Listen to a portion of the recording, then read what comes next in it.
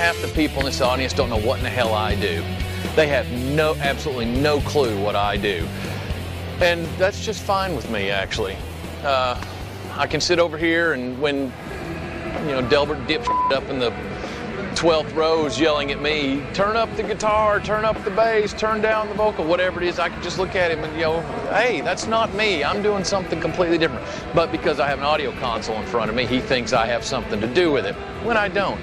My one guy that on this tour has been a little more particular is Alex and his guitar levels. Not good, not bad, not indifferent, just they change based on the room, how much reverberation is in the room. A really reverberant room with a tin roof, and it's really hard to get that guitar to cut through. A really tight sounding, non-reverberant building, and it's very easy to get the guitar to cut through. Plastic seats versus wooden seats versus cloth seats versus vinyl covered seats. How many people?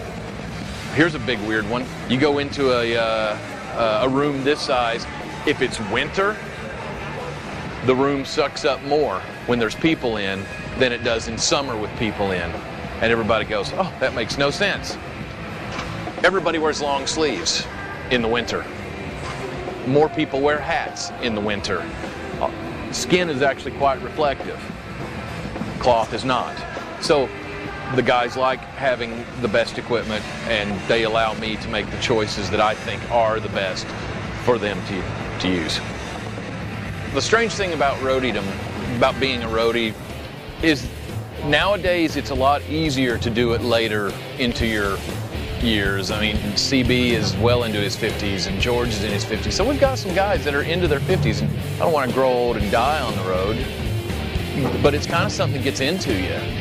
The idea of working a 9-to-5 job would involve me going to prison for murder, because I can't do it. I've tried and I just don't like it. I dislike it so much I won't do it.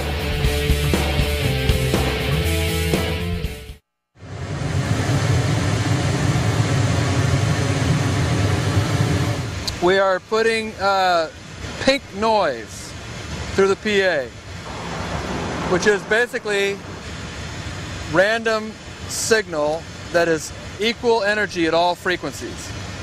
And what we're reading, what it's measuring through the computer, is the response we're getting out of the PA, which of course in a perfect world would be equal energy at all frequencies.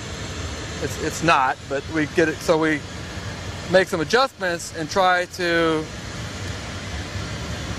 look at this graph and get out the stuff that's really kind of